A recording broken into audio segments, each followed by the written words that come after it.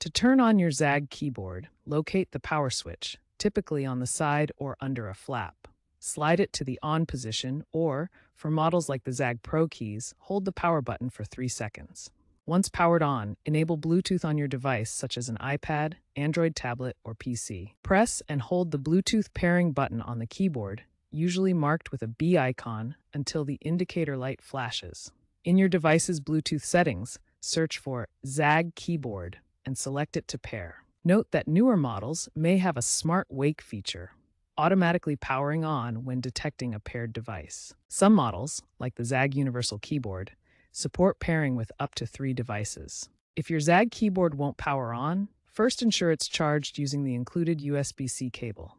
A red LED indicates low battery, while green indicates a full charge. For pairing issues, forget the keyboard in your device's Bluetooth settings and repeat the pairing process.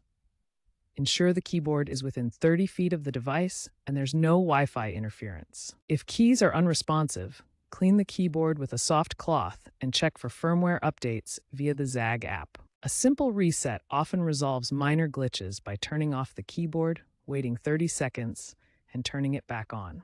If problems persist, contact ZAGG support through their website or app.